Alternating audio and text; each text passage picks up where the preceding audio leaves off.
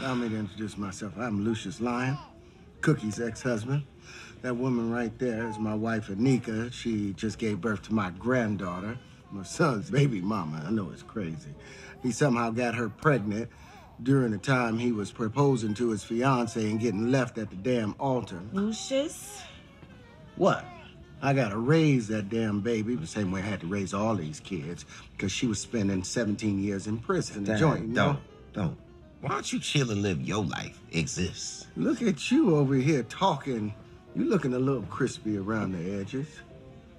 I see you've met the gay one, and you've met the irresponsible one. Where's Andre at? Where's the crazy one?